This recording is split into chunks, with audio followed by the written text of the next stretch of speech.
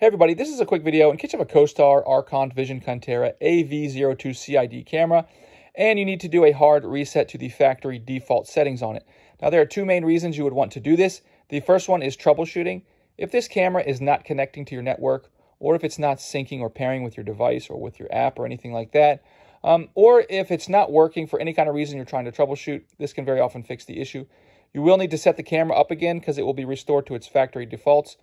And that's really the second reason you might want to do this. If you're trying to set this camera up in a new location or on a new network, or for whatever reason you just want to get a fresh start as though you're taking the camera out of the box, we can do that really simply by just finding this reset button down here.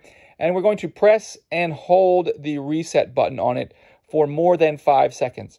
If you do it for less than 5 seconds, like between 2 and 5 seconds, it will just reboot. You might think you're hard resetting it, but you're not. You're just rebooting it.